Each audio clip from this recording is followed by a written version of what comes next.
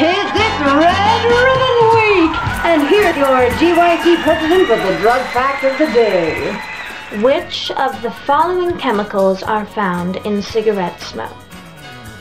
A. Ammonia, used to clean toilets.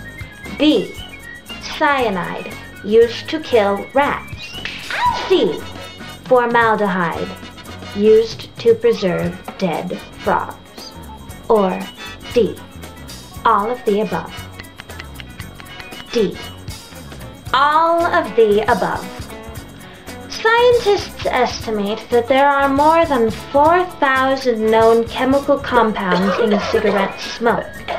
More than 40 of these are known to cause cancer in people or animals. Spit tobacco, even though it is not smoked, contains high concentrations of cancer-causing chemicals called nitrosamines, plus at least a half dozen other chemicals that cause cancer. This has been your drug fact of the day here on Red Ribbon.